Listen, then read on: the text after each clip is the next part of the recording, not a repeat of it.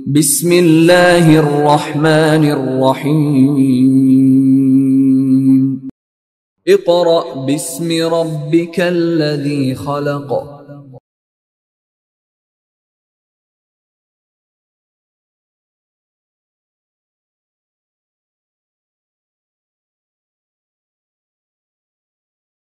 Bismillahirrahmanirrahim.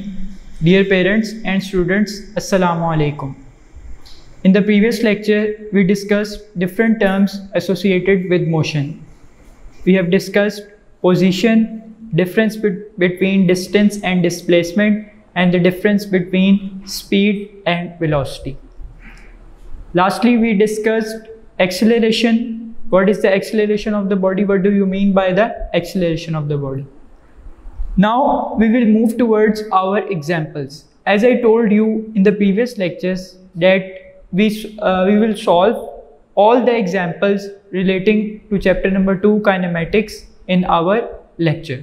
So in this lecture we are going to start our examples, and in the last section of this lecture we will discuss uniform acceleration and negative and positive acceleration. Now first we will move towards example number 2.2.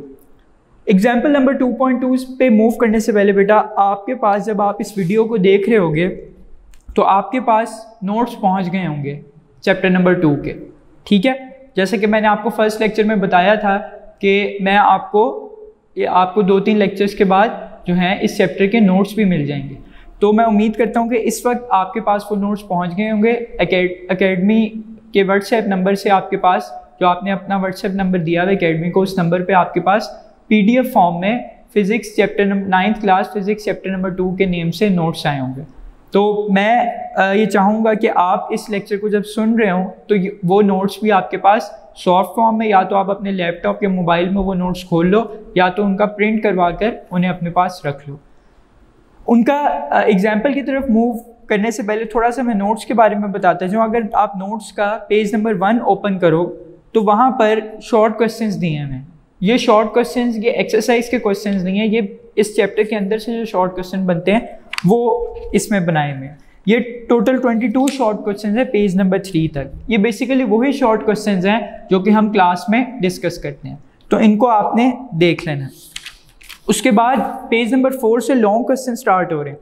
पहला long question जो हम कर चुके हैं, attempt explain different types of motion with example.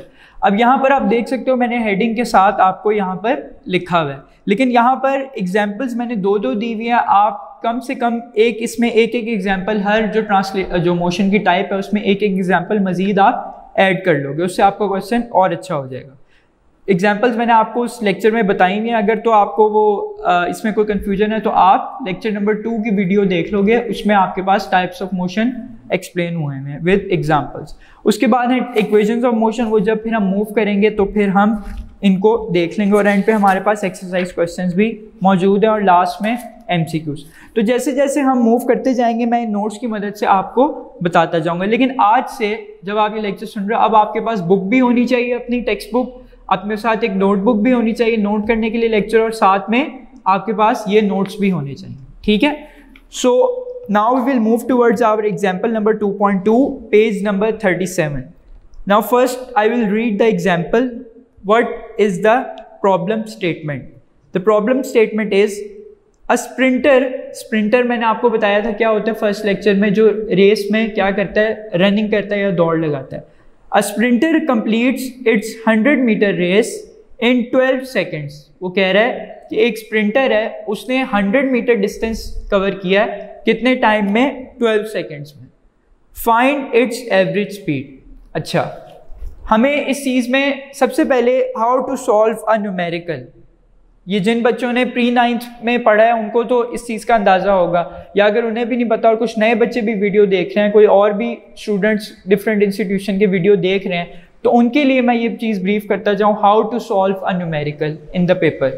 सबसे पहले आपने numerical solve करते हुए जो आपका पहला स्टेप होना चाहिए, first step is to read the statement carefully.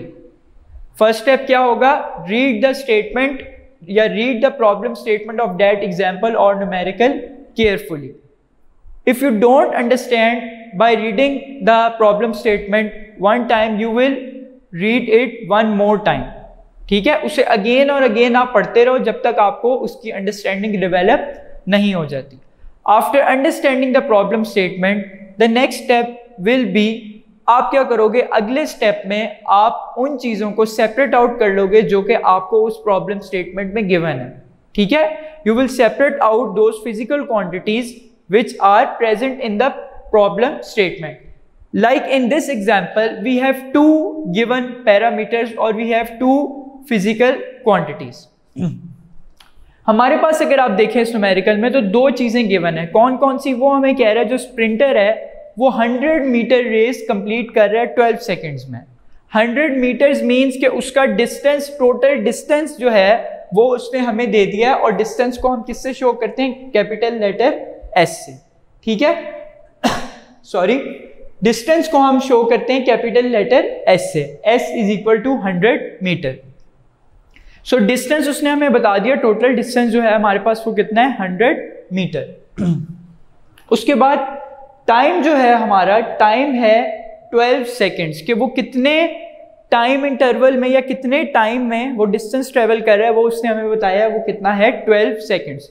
So first step is to separate out the given physical quantities और the given parameters from the problem statement. So the two given parameters are given, there are two parameters which are given in this problem statement, which is the total distance traveled by the sprinter and the total time needed to travel this distance, which is 12 seconds. So second step is to separate out the given parameters. Now the third step will be, जब आप numerical को solve करते हो, पहले given चीजें आ गई आपके पास, उसके बाद आप हेडिंग देते हो, आप हेडिंग बनाते हो टू फाइंड, कि आपको इसमें से रिक्वायर्ड क्या है, आपको इसमें से निकालना क्या है, रिक्वायर्ड रिजल्ट क्या है इसमें। So third step is to find out what is required in the given problem statement. So here the in this numerical जो हमें मांगी गई है चीज, जो कि रिक्वायर है हमें, वो क्या है? उसने कहा है फाइंड इट्स एवरेज स्पीड। मैंने आपको बताया था कि स्पीड लास्ट लेक्चर में, कि स्पीड सिर्फ एक पॉइंट पर नहीं हम निकालते, हम डिफरेंट 5 to 6 पॉइंट्स को सिलेक्ट करते हैं, उनमें जो है स्पीड निकालते हैं और उन सब स्पीड का क्या ले लेते हैं? एवरेज ले लेते हैं। एवरेज क्या होता है? सम ऑफ ऑल वैल्यूज। आपने ये चीज पढ़ी होगी पिछली प्रीवियस क्लासेस में कि what is the formula of average? Average is equal to the some of all the values divided by the number of values. तो ये जो टोटल डिस्टेंस है 100 मीटर, ये एक ही पॉइंट पर नहीं आ गया, ये एवरेज डिस्टेंस है। कुछ कुछ पॉइंट्स पे डिस्टेंस ट्रेवल किया, उनका फिर एवरेज निकाला, इसलिए टाइम भी एवरेज टाइम है। कुछ टाइम इंटरवल से निकालते गए और बाद में उन सबका क्या ले लिया? एवरेज ले लिया। So as we know date, अब ये टू फाइंड आ गया। थर्ड स्टेप में आपने हेडिंग देनी है to find, v is equal to आगे डाल देना है क्वेश्चन मार्क। हर न्यूमेरिकल और हर एग्जाम्पल करने का यही तरीका होगा पेपर में। उसके बाद आप हेडिंग दोगे सोल्यूशन। मैंने यहाँ आपकी आसानी के लिए मैं पूरा लिख देता हूँ, वैसे मैं पूरा नहीं लिखता, लेकिन यहाँ आप क्योंकि फर्स्ट टाइम कर रहे हैं तो मैं पूरा लिख देता हूँ यहाँ पर सोल्यूशन, ठीक है, कि इसका करने का मेथोडोलॉजी क्या होगी, तरीका क्या होगा। उसके बाद हेडिंग आ जाएगी सोल्यूशन। सोल्यूशन के फौरन बाद what you have to do, you have to right the formula first, ठीक है। जाहिर बात है किसी भी प्रॉब्लम स्टेटमेंट को सॉल्व करने का कोई ना कोई फॉर्मूला गिवन होता है। So the first step to attempt the solution of a problem is to right the given formula. The given formula in this case, as we know that in the previous lecture, we have studied what is the formula of speed. Speed is equal to distance divided by time.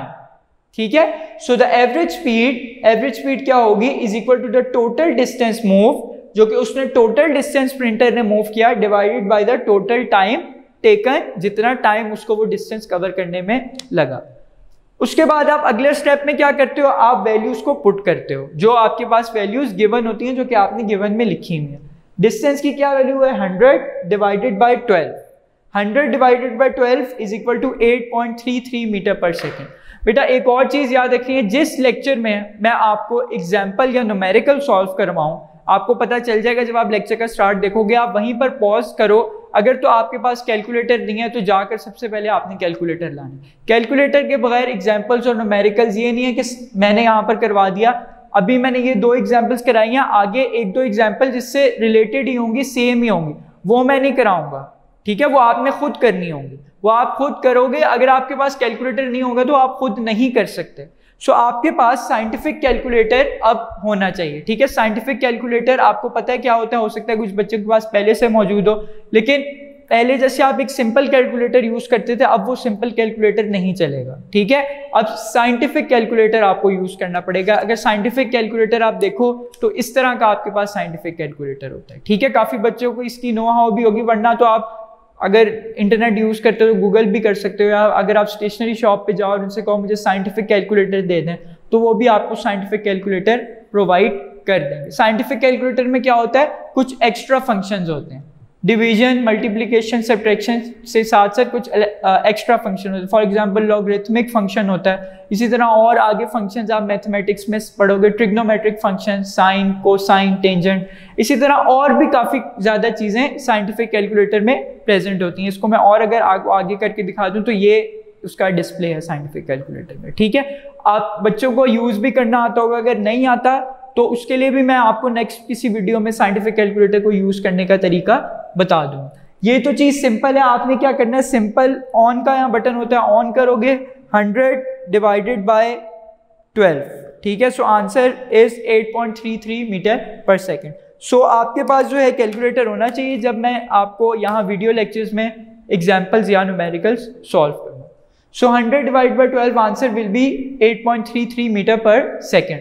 जो आपका बेटा answer आता है ना, उसको अच्छी presentation के लिए मैं यहाँ लिखकर आपको बता देता हूँ। जैसे बी का आंसर आया 8.33 मीटर पर सेकेंड, आपने क्या करना है, उसके गिर्द एक बॉक्स में उसको शो कर देना है। और बॉक्स बनाने के लिए स्केल यूज करने की जरूरत नहीं है, आप सिंपल हाथ से ही अगर वो बना दो तो डेट विल बी इनफ, ठीक है। उसको अगर आप बॉक्स में बना दोगे तो फिर वो प्रोमिनेंट हो जाएगा और एग्जामिनर के लिए टाइम आप बचाओगे। याद रखिएगा, you have to save the time of examiner to obtain maximum marks. जितना आप एग्जामिनर का टाइम बचाओगे पेपर चेक करने के लिए, जितना आप उसका काम इजी करोगे with the help of headings, with the help of good presentation.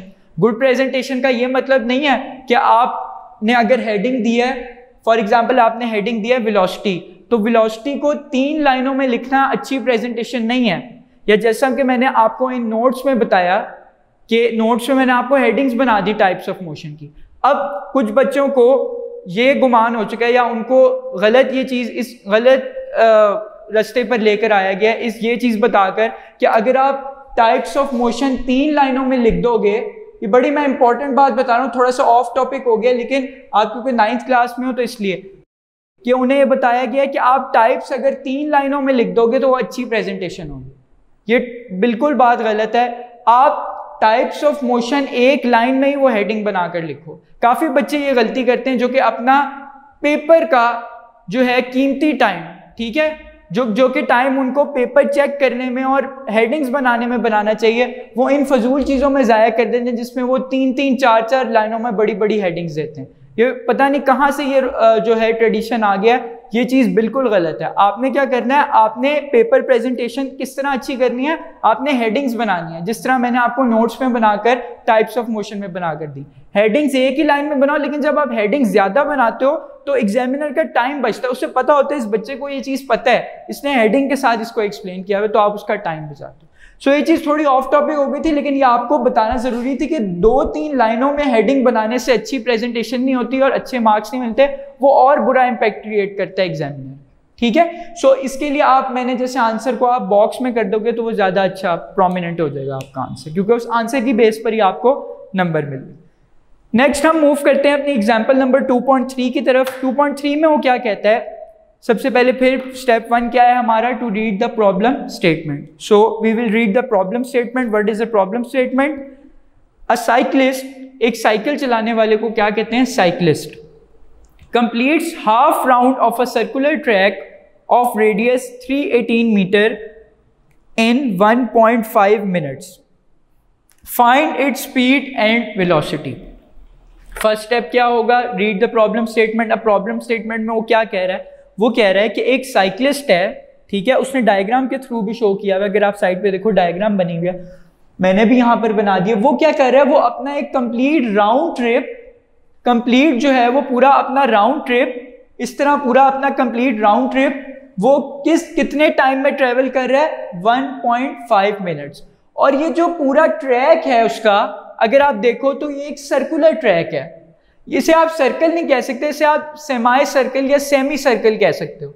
Circle को अगर आप हाफ कर दो, ये मैंने यहाँ पर बनाया हुआ पूरा सर्कल, अगर मैं ये एरिया हटा दूं तो ये आधा सर्कल का हाफ बन जाएगा जिसे हम सेमी सर्कल कहते हैं। ठीक है, उसने डायग्राम के जरिए आपको ये बताया हुआ कि एक साइक्लिस्ट जो है वो सर्कुलर ट्रैक कंप्लीट करता है 1.5 मिनट्स में या 1.5 मिनट में या 1.5 मिनट्स में वो अपना ट्रैक कंप्लीट करता है।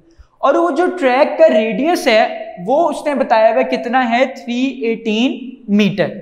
अब इस केस में रेडियस क्या है, अब ये थोड़ी सी आपने चीज देखनी, हो सकता है आपने 8th क्लास में मैथमेटिक्स में या 7th क्लास में मैथमेटिक्स में आपको थोड़ी नोआ हो सर्कल के बारे में, अगर नहीं है तो मैं आपके लिए, इसीलिए मैंने यहाँ पर सर्कल बनाया ताकि थोड़ा सा ब्रीफ कर दूँ। बेटा ये जो शेप होती है इसे हम कहते हैं सर्कल। ठीक है, अब सर्कल के कुछ एक दो वाइटल कंपोनेंट्स होते हैं। सबसे पहले उसकी जो मिड में हम मिड लाइन ड्रॉ करते हैं, जो मैंने इस यहाँ ब्लू मार्कर से शो किया, मिड में सेंटर लाइन जिसे कहते हैं, इस सेंटर लाइन को सर्कल में कहा जाता है diameter. What is called the center line of the circle is called the diameter of the circle. इस डायामीटर को बेटा अगर मैं हाफ कर दूं, मतलब मैं इसकी यहां पर पार्टीशन कर दूं, इसको हाफ कर दूं, तो ये जो मेरे पास दो पार्ट्स में डिवाइड हो गई है ये लाइन, मैंने क्या किया, I divide this centre line into 2 parts with the help of a single line. सो ये जो अलहदा से मेरे पास दो पार्ट्स आ गए, इन दो पार्ट्स को हम कहते हैं रेडियस ऑफ द सर्कल। जो कंप्लीट लाइन होती है मिड लाइन, उसको हम क्या कहते हैं, जो कंप्लीट लाइन होती है उसको हम कहते हैं डायामीटर ऑफ द सर्कल। अगर हम डायामीटर को 2 इक्वल पार्ट्स में डिवाइड कर दें तो वो 2 इक्वल पार्ट्स कहलाते हैं रेडियस ऑफ द सर्कल। अगर तो मैं डायामीटर का फॉर्मूला निकालूं तो डायामीटर आपके पास बनेगा 2r। 2r क्यों, एक r ये वाला जो इस पार्ट में डिवाइड हुआ है और एक r ये वाला जो इस पार्ट में डिवाइड हुआ है। सो डायामीटर का क्या फॉर्मूला बन जाएगा, 2 इंटू रेडियस। अगर आपको रेडियस पता है किसी सर्कल का तो आप डायामीटर इजीली निकाल सकते हो 2 से मल्टीप्लाई करके। वाइस वर्सा, अगर आपको रेडियस गिवन है और आपने क्या करना है, आपको पहले केस में आपको रेडियस गिवन था, इस केस में आपको डायामीटर गिवन है, आपने रेडियस निकालना है, तो इक्वेशन को अरेंज करोगे तो रेडियस किसके इक्वल आ जाएगा, d/2 के इक्वल 2 उधर जाकर divide. So this is the formula of radius and diameter and this called the radius and diameter. Complete line diameter अगर उसका हाफ कर लें तो वो क्या हो जाएगा, रेडियस। अच्छा बेटा, ये जो मैंने ब्लैक लाइन से शो किया है, ये ब्लैक डायगोनल लाइन से जो मैंने शो किया है, जो पूरा अंदर रीजन है ये कहलाता है एरिया ऑफ द सर्कल। ये जो पूरा रीजन है इस बाउंड्री के अंदर ये कहलाता है, क्या कहलाता है, it is called the area of circle. Area of circle का फॉर्मूला होता है पाई r स्क्वायर। पाई आपने यूज किया होगा, ये it is a constant value. ठीक है, बेसिकली जो सर्कल और हमारे पास जो डायामीटर और सर्कमफेरेंस होता है, सर्कमफेरेंस क्या है वो हम आगे जाकर बताएंगे। इसमें जो पाई होता है, pi is called the constant. Basically आप आगे जाकर पढ़ोगे कि जब हम दो डायरेक्टली प्रोपोर्शनल क्वांटिटीज को के दरमियान इज इक्वल टू का साइन लगाते हैं तो उनके दरमियान क्या आता है, एक प्रोपोर्शनलिटी कांस्टेंट आता है। सो बेसिकली पाई भी एक कांस्टेंट होता है। पाई की आपने शायद पहले भी ये चीज पढ़ी हो मैथमेटिक्स में, पाई की क्या वैल्यू होती है, 3.14 या 22/7। It is a constant value जो कि चेंज नहीं होती।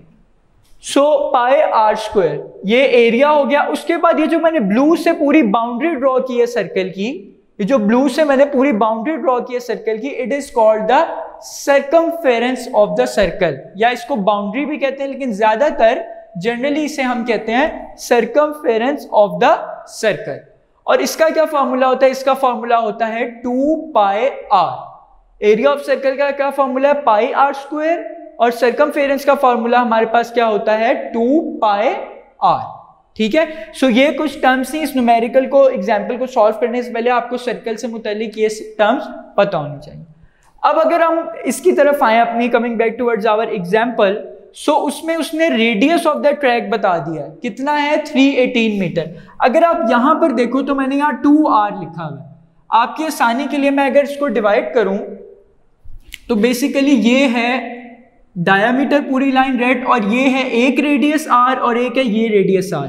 तो अगर ये r है और ये भी r है, तो अगर इन दोनों को मैं ऐड करूं r प्लस r, तो वो किसके इक्वल आ जाएगा 2r के। ठीक है, इसीलिए मैंने यहाँ पहले क्या लिखा हुआ था 2r, लेकिन आपको समझाने के लिए मैंने मिटा दिया, तो अब दोबारा लिख देते हैं r plus r is equal to 2r। So radius of track की उस टाइम में वैल्यू दे दी है, कितनी है 318 मीटर, यानी कि जो पूरा ट्रैक है सर्कल का, इसकी जो एक रेडियस की वैल्यू है वो कितनी है 318 मीटर्स।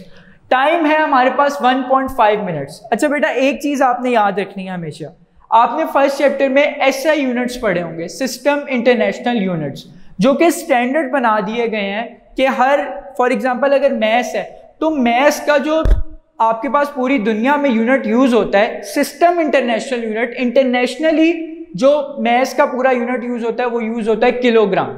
ठीक है, मैथ्स का क्या यूनिट है, एसआई यूनिट किलोग्राम। इसी तरह डिस्टेंस का क्या है मीटर, डिस्टेंस का एसआई यूनिट क्या है सिस्टम इंटरनेशनल यूनिट मीटर। इसी तरह टाइम का जो यूनिट है वो है सिस्टम इंटरनेशनल में सेकेंड्स। जब भी बेटा न्यूमेरिकल में आपके पास सारी जो गिवन वैल्यूज हैं, एक ये स्टेप भी आता है न्यूमेरिकल में कि अगर तो आपके पास जो गिवन वैल्यूज हैं वो एसआई यूनिट में नहीं है, तो आपने सबसे पहले बेटा उन्हें किस में कन्वर्ट करना है, सिस्टम इंटरनेशनल यूनिट्स में कन्वर्ट करना है। फॉर एग्जांपल अगर लेंथ आपके पास सेंटीमीटर में है तो आपने उसे मीटर में कन्वर्ट करना है। किस तरह, डिवाइड कर देना है उस लेंथ को 100 से। फॉर एग्जांपल आपके पास लेंथ है 100 सेंटीमीटर, इसको आपने मीटर में लेकर जाना है, तो आपसे 100 से डिवाइड कर दोगे तो वो कितनी बन जाएगी 1 metre length. As you know that 1 metre is equal to 100 centimetre. सो सबसे पहले आपने देखना है जो आपके गिवन पैरामीटर्स हैं, गिवन फिजिकल क्वांटिटीज हैं, क्या वो उनके यूनिट्स एसआई हैं या नहीं। If they are not in SI units, then convert them into system international units. As in this case, we will convert the unit of time from minute into seconds. अब 1.5 minute का मतलब है 1.5 minute या आधा 1.5 minute कह सकते हैं इसको, 1.5 मिनट्स। सो 1 मिनट और आधा मिनट। अब आपको पता है 1 मिनट में कितने सेकंड्स होते हैं, 1 मिनट में होते हैं 60 सेकंड्स। ठीक है, अगर 1 मिनट में 60 सेकंड्स हैं तो आधे मिनट में कितने सेकंड्स होंगे, हम 2 से डिवाइड कर देंगे दोनों साइड्स को। तो आधे मिनट में अगर इसको 2 से डिवाइड करूं 60/2, वो कितने हो जाएंगे 30 सेकंड्स। अब उसने कहा हुआ है 1 मिनट 1.5 मिनट, उसने 1.5 मिनट कहा, इसका मतलब है 1 मिनट और आधा मिनट। 1 मिनट तो हो गए 60 सेकंड्स। ठीक है, इसको मैं यहाँ 60 लिख देता हूं आपकी आसानी के लिए। ये है जी 60 सेकंड्स प्लस 0.5 मिनट्स, मतलब इसको अगर हम लिखें तो ये 1 प्लस 0.5। सो 1 मिनट जिसमें क्या है 60 सेकेंड्स और आधा मिनट जिसमें कितने हैं 30 सेकेंड्स। उसने हमें 1.5 मिनट दिए हुए थे, दोनों सेकेंड्स को हम ऐड करेंगे क्योंकि अब दोनों सेकेंड्स में आ गए हैं, अब एसआई में वैल्यूज आ गई हैं। इन दोनों सेकेंड्स को ऐड करेंगे तो ओवरऑल टाइम कितना आ जाएगा 60 plus 30 is equal to 90 seconds. So you have to convert the units to SI units. SI units में रखना है वरना न्यूमेरिकल गलत हो जाएगा। So हमने SI units में मीटर में है, टाइम हमारा सेकंड्स में आ गया। अब हम सोल्यूशन स्टार्ट करेंगे। हमने फाइंड क्या करना है बेटा, हमने 2 चीजें फाइंड करनी है। एक हमने फाइंड करना है स्पीड और एक हमने फाइंड करनी है वेलोसिटी। प्रीवियस लेक्चर से आपको पता है स्पीड और वेलोसिटी में क्या फर्क है। सबसे पहले हम निकालेंगे डिस्टेंस कवर्ड। अब कल जो मैंने बेटा आपको एग्जांपल दी थी, अगर आप पेज नंबर 35 पर आओ, ठीक है, जो कल मैंने फिगर 2.17 में आपको एग्जांपल दी थी कि एक पॉइंट से दूसरे पॉइंट जाने के मुख्तलिफ रास्ते हो सकते हैं। जैसे कि आपने अगर घर से स्कूल जाना है तो एक से ज्यादा रास्ते हो सकते हैं जाने के, लेकिन जो बेटा शॉर्टेस्ट रास्ता होता है उसे हम शॉर्टेस्ट वे होता है उसे हम क्या कहते हैं, डिस्प्लेसमेंट। ठीक है, अगर आप इस डायग्राम को देखो तो ये जो मैंने शो की है लाइन, स्ट्रेट लाइन, ये शो करी है ए से बी के पाथ के डिस्टेंस को, लेकिन ये डिस्टेंस नहीं है, ये उसका डिस्प्लेसमेंट है क्योंकि ये शॉर्टेस्ट रास्ता है वहां ए से बी जाने का, अगर आप सीधा ए से बी की तरफ जाओ। लेकिन जो उसने हमें बताया है, उसने कहा है कि जो साइक्लिस्ट है वो एक राउंड ट्रिप कंप्लीट कर रहा है, वो in the form of curve move कर रहा है, सर्कल पे मूव कर रहा है, उसका जो वे है मूव करने का वो कुछ इस तरह है। ये ओवरऑल वो डिस्टेंस कवर कर रहा है, जो वो डिस्टेंस कवर कर रहा है वो इस तरह कवर कर रहा है, in the form of curve, ऐसे कवर कर रहा है, ये उसका डिस्टेंस है। वो यही कह रहा है ना, इसको हम दोबारा पढ़ते हैं। Example 2.3, a cyclist completes half round of a circular track. Half क्यों कह रहे हैं? क्योंकि सर्कल के हाफ पोर्शन को कंप्लीट कर रहा है। अगर तो ये पूरा दोबारा यहां से यहां तक आता फिर वो कंप्लीट राउंड होता, लेकिन अभी वो क्या कर रहा है, वो हाफ राउंड कंप्लीट कर रहा है। सो ये हाफ जो राउंड है वो उसका टोटल डिस्टेंस है। So distance covered is equal to pi are. Pi are किस तरह? बेटा मैंने आपको बताया था कि जो सर्कमफेरेंस होता है पूरी बाउंड्री जो होती है सर्कल की, वो इक्वल होती है 2 पाई आर के। लेकिन इस केस में बेटा वो हाफ बाउंड्री को कंप्लीट कर रहा है, हाफ बाउंड्री में डिस्टेंस कवर कर रहा है। सो हाफ, अगर सर्कमफेरेंस का हाफ करना हो, किसी भी चीज का हाफ करना हो, हम उसे 2 से डिवाइड कर देते हैं। तो अगर मैं सर्कमफेरेंस को 2 से डिवाइड कर दूंगा तो 2 will be cancel out with 2. The answer will be pi r in this case, because in this case the body completes half round of the circle. अगर वो हाफ राउंड कर रही है तो उसका सर्कमफेरेंस भी क्या हो जाएगा? हाफ हो जाएगा। सो 2 जो 2 पाई आर है उसे जब 2 से डिवाइड करेंगे answer will be pi are. So distance covered is equal to pi are. पाई की वैल्यू मैंने आपको बताई 3.14, रेडियस कितना है 318 metre. So pi into are, answer will be 999 metres. उसके बाद है हमारे पास डिस्प्लेसमेंट। ये निकला बेटा डिस्टेंस जो कि उसने पूरा कंप्लीट किया। अब वो कह रहा है डिस्प्लेसमेंट निकालो। डिस्प्लेसमेंट क्या है? Displacement is the shortest distance between 2 points which has magnitude and direction. बेटा अगर आप यहां पर देखो तो ए से बी की तरफ जाने के लिए सबसे जो शॉर्टेस्ट वे है वो ये है कि आप सीधा चलें, ठीक है। सो डिस्प्लेसमेंट इस केस में किसके इक्वल होगी?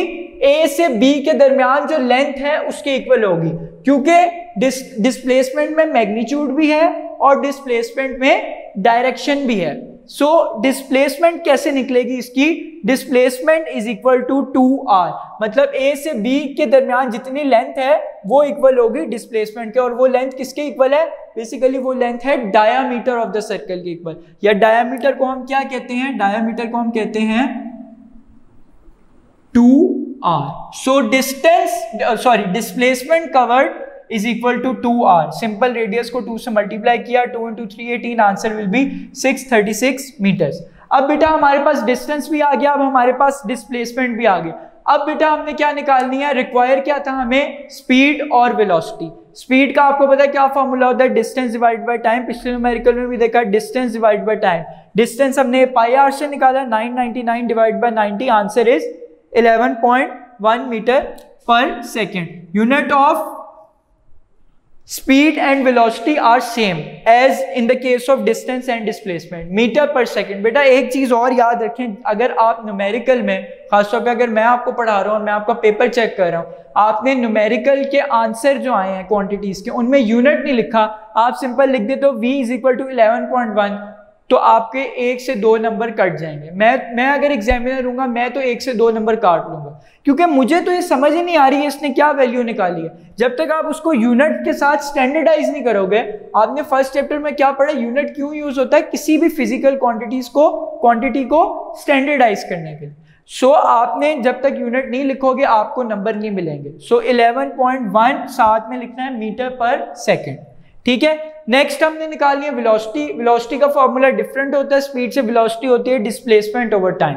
डिस्प्लेसमेंट हमने 2r की मदद से निकाल लिया, डिस्प्लेसमेंट ओवर टाइम। अब वेलोसिटी का वेक्टर क्वांटिटी है, ऊपर मैंने एरोहेड भी लगाया है। 636 divide by 90, answer will be 7.07 metre पर second. Don't forget to mention the unit, okay. So this is our required result. Speed is equal to 11.1 meter per second and velocity is equal to 7.07 meter per second. I hope you will understand these two examples. Very important as in the exam point of view, as far as the exam is concerned, बहुत ज़्यादा important example हैं दोनों, इसलिए मैंने आपको ये यहाँ पर करवाई है। अब हम मूव करते हैं बेटा अपने लास्ट टॉपिक की तरफ आज के, जो कि है यूनिफॉर्म एक्सेलरेशन। जो कि कल हमने एक्सेलरेशन को सिर्फ डिस्कस किया था, आज हम यूनिफॉर्म एक्सेलरेशन को डिस्कस कर लेते हैं। लास्ट लेक्चर में बेटा मैंने आपको यूनिफॉर्म स्पीड और यूनिफॉर्म वेलोसिटी के मुतालिक बताया था। क्या बताया था कि अगर तो एक ख़ास टाइम इंटरवल के दरमियान, और वो टाइम इंटरवल भी सेम हो, जैसे कि हमने कल की एग्जांपल्स दोनों में मैंने आपको यहाँ टेबल बना के बताया था कि किस तरह ये हो रहा है। हो क्या रहा था कि यूनिफॉर्म स्पीड में आपके पास इक्वल इंटरवल ऑफ टाइम से इक्वल डिस्टेंस में चेंज आ रहा था। फॉर एग्जाम्पल 0 पे 0 था, उसके बाद 1 मिनट के बाद डिस्टेंस हो गया 10 मीटर, 2 मिनट के बाद डिस्टेंस हो गया 20 मीटर। इस तरह आपने देखा था कि एक खास सेम इंटरवल में चेंज आ रहा था दोनों चीज़ों में। तो अगर सेम इंटरवल में चेंज आए तो वो क्या थी, हमारे पास यूनिफॉर्म स्पीड थी, या in case of velocity it is uniform velocity. Same is the case with uniform acceleration. क्या है उसकी डेफिनेशन पढ़ें सबसे पहले, page number 38। A body has uniform acceleration. Uniform मैंने कल आपको मतलब भी बता दिया, uni means same, uni means एक, और फॉर्म मीन्स सेम, यानी कि एक ही तरह की।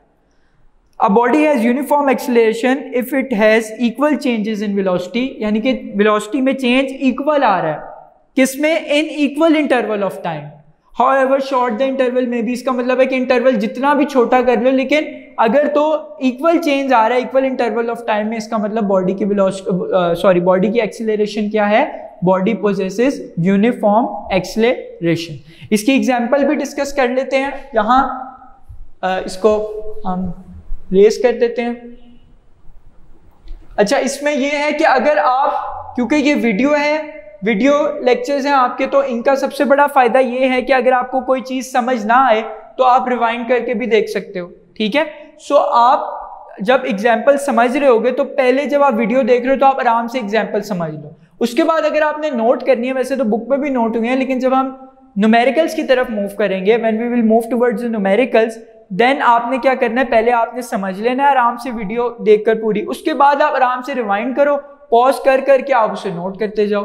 वीडियो लेक्चर्स का सबसे बड़ा फायदा ये है कि आप उसे रिवाइंड भी कर सकते हो। सो यूनिफॉर्म एक्सेलरेशन की मैं बात कर रहा था। अब फॉर एग्जांपल एक बॉडी है, उसमें ये मेरे पास आ गई वेलोसिटी और ये मेरे पास है time. At time 0 velocity 0, after passing 1 minute velocity will become 10 metre पर सेकेंड। इसी तरह 2 मिनट के बाद जो है वो हो गई हमारे पास फॉर एग्जांपल 20, 3 मिनट के बाद हो गई 30 और 4 मिनट्स के बाद हो गई 40 मीटर पर सेकेंड। ये सारी किसमें है, मीटर पर सेकेंड, और टाइम हमारे पास है सेकेंड में ही कर लेते हैं, ठीक है। यानी कि 1 सेकेंड के बाद वेलोसिटी होगी 10, 2 सेकेंड के बाद 20, 3 के बाद 30 और उसके बाद 40। तो आप देख रहे हो यहां पर जो वेलोसिटी में चेंज आ रहा है वो इक्वल इंटरवल्स में आ रहा है। मतलब पहले 10 थी, फिर होगी 20 माइनस 10 10, फिर 20 के बाद होगी 30 माइनस 20 10। जो इंटरवल बन रहा है बीच में, वो क्या बन रहा है, वो इंटरवल बन रहा है 10 का। यहां भी जो इंटरवल बन रहा है वो 10 का, इस तरह यहां भी जो इंटरवल बन रहा है वो 10 का।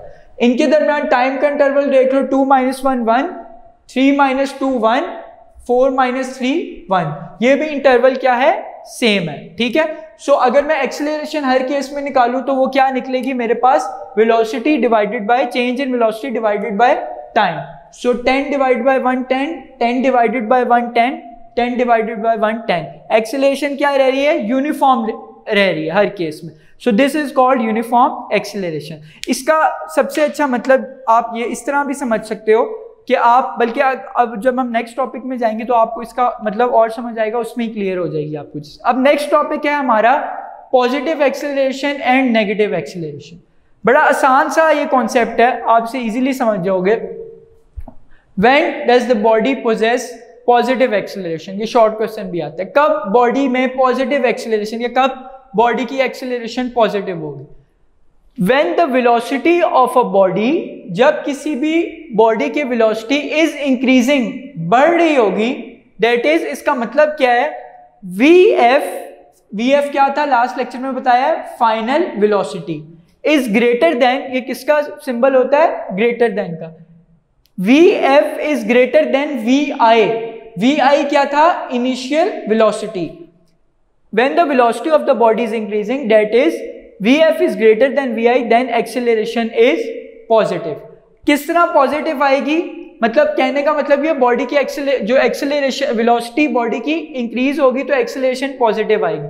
कैसे पॉजिटिव आएगी, एक एग्जांपल से सॉल्व करते हैं। फॉर एग्जांपल एक बॉडी है, उसकी इनिशियल वेलोसिटी है 2 मीटर पर सेकेंड और उसकी फाइनल वेलोसिटी है 4 मीटर पर second. The initial velocity is 2 metre पर second and the final velocity is 4 metre पर सेकेंड। टाइम इंटरवल जो है दोनों वेलोसिटीज के दरमियान वो है 50 सेकेंड्स का। ठीक है, इसको आप इस तरह ले लो, आप गाड़ी में मूव कर रहे हो, स्टार्ट में आपकी एट टाइम 0 वेलोसिटी आपकी है 2 मीटर पर सेकेंड। ठीक है, 50 सेकेंड्स गुजर गए, आपने 2 से 50 के दरमियान एक्सीलरेटर को दबाया। एक्सीलरेटर मैंने आपको कल बताया था गाड़ी में जिसको हम रेस जिससे देते हैं उसे हम एक्सीलरेटर कहते हैं। सो एक्सीलरेटर की मदद से हमने क्या किया, एक्सीलरेटर का क्या होता है, वो एक्सीलरेशन प्रोवाइड करता है, वेलोसिटी में चेंज लाता है। उसने वेलोसिटी में चेंज लाया, वेलोसिटी 2 से क्या हो गई 4 मीटर पर सेकेंड। ठीक है, initial velocity we I 2 metre पर second, final velocity is 4 metre पर सेकेंड और टाइम कितना है 50 सेकेंड्स। अब मैं एक्सेलरेशन के फॉर्मूले में ये वैल्यूज पुट करता हूं। क्या फॉर्मूला था एक्सेलरेशन का, a is equal to V F, इसके साथ मैं एरो हेड लगाना भूल गया हूं, एरो हेड नहीं भूलना। a is equal to acceleration is equal to V F final velocity minus we I initial velocity divided by time. So final velocity क्या थी हमारी 4, 2 से 4 हो गई थी और इनिशियल वेलोसिटी क्या थी हमारी 2, 4 माइनस 2 डिवाइडेड बाय 50। ठीक है, तो इसको अगर आप सॉल्व करो 4 माइनस 2 मैंने किया हुआ भी है, अगर कैलकुलेटर से भी करो 4 minus 2 2 divided by 50, answer will be 0.04 metre पर सेकेंड स्क्वायर। ठीक है, बताया था यूनिट क्या होता है एक्सेलरेशन का, मीटर पर सेकेंड स्क्वायर। अब आपने देखा कि जो एक्सेलरेशन का आंसर आया है वो पॉजिटिव वैल्यू आई है, पॉजिटिव 0.04 मीटर पर second square. So in this case when the velocity of the body is increasing the acceleration will be positive. ठीक है, उसका मतलब क्या है कि वी एफ बड़ा है वी आई से, वी एफ की वैल्यू ज्यादा है वी आई से। दूसरा केस बेटा हमारे पास क्या है, नेगेटिव एक्सेलरेशन। नेगेटिव एक्सेलरेशन के दो और नाम है, रिटार्डेशन और डीसेलेरेशन। ठीक है, रिटार्डेशन और डीसेलेरेशन। when vf is smaller than vi या when vf is less than vi, that is velocity of the body is decreasing, it is called negative acceleration or deceleration or retardation। अब इस case में क्या है आपको मैं यहां बता देता हूं। अब इस केस में बेटा मैं कहता हूं स्टार्ट में इनिशियली बॉडी मूव करी थी with the velocity of 10 metre पर सेकेंड। ठीक है, इनिशियली बॉडी एट टाइम 0 पर 10 मीटर पर सेकेंड, गाड़ी 10 मीटर पर सेकेंड की स्पीड से जा रही थी। आगे क्या आया, आगे जी ट्रैफिक थी या कोई रास्ता खराब था थोड़ा सा। ठीक है, ब्रेक आपने, ठीक है, ब्रेक पेडल अप्लाई किया जिससे वेलोसिटी बॉडी की क्या हो गई, एक्सीलरेटर का क्या काम था, वो वेलोसिटी को बढ़ा रहा था। ब्रेक का क्या काम होता है, वो वेलोसिटी को कम कर देती है। आपने ब्रेक पर पैर रख दिया, ठीक है, और वेलोसिटी 10 से हो गई 5 मीटर पर सेकेंड। ठीक है, अगर अब आप देखो तो इनिशियल वेलोसिटी ज्यादा है, फाइनल वेलोसिटी कम है, यही मैंने लिखा था V F is less than we I, velocity body की डिक्रीज हो रही है। अब हम देखते हैं एक्सेलरेशन क्या आती है। Acceleration will be equal to V F minus we I divided by T. ठीक है, सो अगर मैं यहां से देखो फाइनल वेलोसिटी क्या है 5, अच्छा टाइम रह गया यहां पर, टाइम हम कहते हैं, टाइम उतना ही हम ले लेते हैं जी, टाइम है 50 सेकेंड्स का। ठीक है, टाइम इंटरवल से पिछली में लिया था, इसमें भी हम कह देते हैं 50 सेकेंड्स का। ये एज एन एग्जांपल मैं आपको समझा रहा हूं, ये समझाने के लिए। 5 फाइनल वेलोसिटी, इनिशियल वेलोसिटी 10 और टाइम हमारा क्या है 50। ठीक है, 5 माइनस 10, ठीक है, क्या आंसर आएगा -5। आपको पता है जब दो वैल्यू सब्ट्रैक्ट होती हैं तो जो साइन आता है फाइनल आंसर के साथ वो बड़ी वैल्यू का आता है। बड़ी वैल्यू 10 है, जो 5 माइनस 10 -5 डिवाइडेड बाय 50, ये हो जाएगा हमारे पास -1/10, या अगर -1/10 को सॉल्व करोगे तो वो बन जाएगा 0.1। ठीक है, कर भी लेते हैं इसको हम, 1 divided by 10 is equal to -0.1 metre पर सेकेंड स्क्वायर। अब अगर आप देखो तो जो एक्सेलरेशन का आंसर आ रहा है वो नेगेटिव में आ रहा है। बेटा वो नेगेटिव में क्यों आ रहा है? क्योंकि जो बॉडी की वेलोसिटी है वो ब्रेक अप्लाई करने से, कार की ब्रेक अप्लाई करने से कम हो गई है। जब वो कम हो गई है तो जो एक्सेलरेशन का आंसर है वो नेगेटिव में आ रहा है। अच्छा, एक चीज आपने याद रखनी है, आप आगे जाकर भी पढ़ोगे, लेकिन थोड़ा सा मैं आपको बता देता हूं। फिजिक्स में जब भी किसी भी क्वांटिटी का, फिजिकल क्वांटिटी का आंसर नेगेटिव में आ जाए तो वो नेगेटिव साइन जो है ना वो शो करता है उसकी डायरेक्शन को। ठीक है, वो नेगेटिव साइन क्या शो करता है? In case of vector quantity, क्योंकि एक्सेलरेशन वेक्टर क्वांटिटी है, जो आंसर में अगर नेगेटिव आ जाए, नेगेटिव साइन शो करता है बेटा डायरेक्शन को।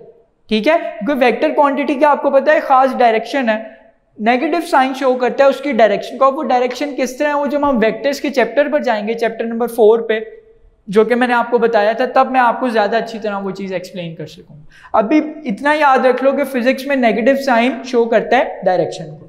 सो एक्सेलरेशन की वैल्यू का आ गई negative. So when will the body possess negative acceleration or deceleration or retardation? When the velocity of the body is decreasing, or in other words the final velocity will be less than the initial velocity, then the acceleration of the body will be negative. ठीक है, अब हम इसको यहाँ book से read कर लेते हैं। इंपॉर्टेंट शॉर्ट क्वेश्चन भी आता है, डिफाइन डीसेलरेशन। ये आप बड़ा इंपॉर्टेंट शॉर्ट क्वेश्चन है, इसको आपने अच्छी तरह से देखना। इसकी हम रीडिंग कर लेते हैं, page number 39। Acceleration of a body is positive, कब पॉजिटिव होगी? If its velocity increases with time, यानी कि इस केस में जो हमने देखा है टाइम के साथ, पहले 2 मीटर पर सेकंड थी, लेकिन जब टाइम गुजरा, एक्सेलरेटर दबाया, टाइम के साथ साथ वेलोसिटी क्या हो गई? इंक्रीज हो गई। यही वो कह रहा है, acceleration of a body is positive if its velocity increases with time. The direction of this acceleration is the same in which the body is moving without the change in its direction। यानी कि जिस direction में body move कर रही है उसी direction में, यानी कि जिस डायरेक्शन में वेलोसिटी की डायरेक्शन है उसी डायरेक्शन में क्या होगी? एक्सेलरेशन होगी। ठीक है, so acceleration of the direction of this acceleration is same in which the body is moving without change in its direction. Acceleration of a body is negative if the velocity of the body decreases. इसमें क्या होगा? Velocity body की negative acceleration कब होगी? जब velocity body की decrease कर जाएगी। The direction of negative acceleration is opposite to the direction in which the body is moving. यानी कि उस केस में क्या होगा? जिस डायरेक्शन में बॉडी मूव कर रही है, एक्सेलरेशन की डायरेक्शन उससे ऑपोजिट हो जाएगी, इसीलिए वहां पर आपके पास नेगेटिव साइन आ रहा है। ठीक है, negative acceleration is also called deceleration और रिटार्डेशन। ठीक है, इसको और भी हम उसे रिप्रेजेंट करते हैं। अच्छा, अगर अब आप बेटा आओ इस पे पेज नंबर 38 पे यूजफुल इंफॉर्मेशन दी हुई है साइड बॉक्स में, उसमें उसने एरोस के साथ शो किया हुआ है। कैसे शो किया हुआ है? पहले आप राइट साइड वाले एरो पे देखो, वेलोसिटी इंक्रीजिंग। जो दो उसने बॉल शो किए हैं उनमें क्या हो रहा है? वेलोसिटी इंक्रीज हो रही है, नीचे की तरफ उसने दिखाया है इंक्रीजिंग साइड पे जा रही है, वेलोसिटी इंक्रीजिंग साइड पे जा रही है। अच्छा, यहाँ पर हो क्या रहा है कि यहाँ पर इसको समझने के लिए आपको एक्सेलरेशन ड्यू टू ग्रेविटी का कॉन्सेप्ट समझना पड़ेगा, लेकिन यहाँ उसने बड़े अच्छे तरीके से इस चीज़ को एक्सप्लेन किया हुआ है कि एक्सेलरेशन जब नेगेटिव होगी तो एक्सेलरेशन और वेलोसिटी की डायरेक्शन ऑपोजिट हो जाएगी। ये मैं अभी आपको बता दिया है, लेकिन मैं इसको एक्सप्लेन आपको फर्दर तब करूंगा जब हम एक्सेलरेशन ड्यू टू ग्रेविटी पढ़ेंगे पेज नंबर 49 पर। ठीक है, यहां जब मैं आपको motion of free falling body, free falling जिनको हम फॉर एग्जांपल बॉल है मेरे पास, बॉल को मैं छोड़ता हूं तो वो फ्रीली ग्रेविटी की वजह से नीचे फॉल करती है, उसे हम एक्सेलरेशन ड्यू टू ग्रेविटी या वैल्यू ऑफ जी भी कहते हैं। वो जब टॉपिक पढ़ेंगे तो फिर मैं आपको यूजफुल इंफॉर्मेशन बताऊंगा, तब आपको और अच्छा कॉन्सेप्ट समझ आएगा कि जब रिटार्डेशन या नेगेटिव एक्सेलरेशन होती है तो वेलोसिटी की डायरेक्शन और होती है और एक्सेलरेशन की डायरेक्शन और होती है। ठीक है, अच्छा बेटा आपके लिए एक काम है, आपने जो है एग्जाम्पल नंबर 2.4 और एग्जाम्पल नंबर 2.5 खुद से सॉल्व करनी है। ठीक है, क्या है? सिंपल है, इसमें उस एक्सेलरेशन का फॉर्मूला यूज हो रहा है। उसने आपके पास एग्जाम्पल 2.4 में आपको पढ़ देता हूँ, 2.5 आप फिर खुद कर लीजिएगा। 2.4 में आपको पढ़ देता हूँ एक दफ़ा। क्या है? A car starts from rest. एक कार है जो कि रेस्ट से स्टार्ट कर रही है। जब बेटा वो रेस्ट से स्टार्ट करेगी तो उसकी इनिशियल वेलोसिटी क्या होगी? उसकी इनिशियल वेलोसिटी 0 होगी। Remember when a body starts at rest from the rest position, rest पर आपको पता है वो अपनी पोजीशन को चेंज नहीं करती with respect to it's surroundings. So surroundings के लिए उसकी जो इनिशियल वेलोसिटी होगी वो क्योंकि रेस्ट पर है, वो मूव ही नहीं कर रहा, तो वेलोसिटी भी नहीं उसके अंदर होगी। सो at rest the initial velocity और we I will be equal to 0।